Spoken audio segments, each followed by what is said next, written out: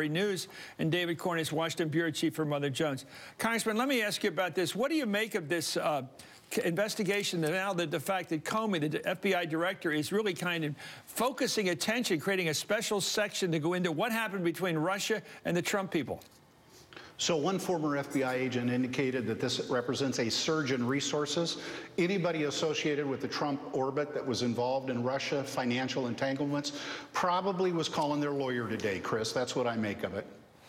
Let me ask you about this other latest bombshell story, that there was a meeting 9 days before inauguration between the Blackwater founder, who's the brother of the person, Betsy DeVos, of course, who was named by Trump to be Secretary of Education.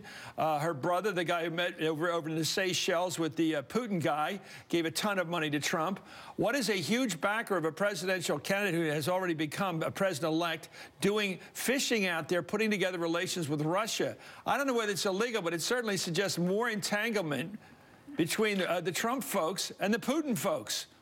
Chris, there's so much smoke here. Every smoke alarm in the house is going off. There's so much smoke here, you can't see a foot in front of your face.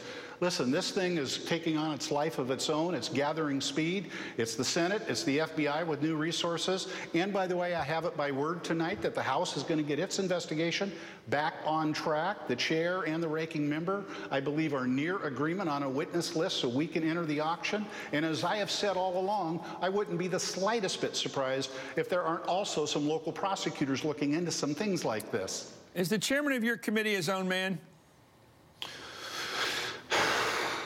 Well, Chris, I am going to give him the benefit of doubt of an opportunity to get this back on track. Okay, but I asked him to recuse himself. I think that was the right thing to do. But right now, let's focus on getting it back on track. Well, the reason I asked that is obvious, but I also know from a former member of the House who's now in the Senate once told me that when you go into markup and you actually have to write bills, you can sometimes realize that one of your colleagues is in the tank with some corporation. They begin to behave like they're not really their own person.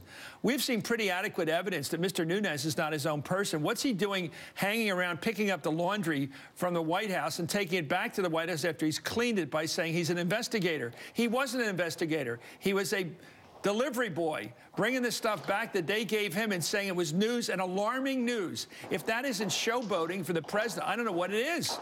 What do you think it was? Well, I think the best thing that can be said about it is that it's ham-handed. As I've said all along, I feel like I'm watching a 3D movie. Deception, deflection, and distraction. That's what he's trying to do, but it's not going to work. Well, one of your colleagues on the committee, Joaquin Castro, another Democrat in the Intelligence Committee, said on CNN just late today he thinks some of President Trump's associates, that's a nice word for them, could end up in prison or in jail, he said. Let's watch. I guess I would say this, that my impression is I wouldn't be surprised after all of this is said and done that some people end up in jail. Really? And how high does that go in your suspicion? And that's all we could call it right now. Well, that's yet to be determined. You're confident that at least some Trump associates will wind up in jail?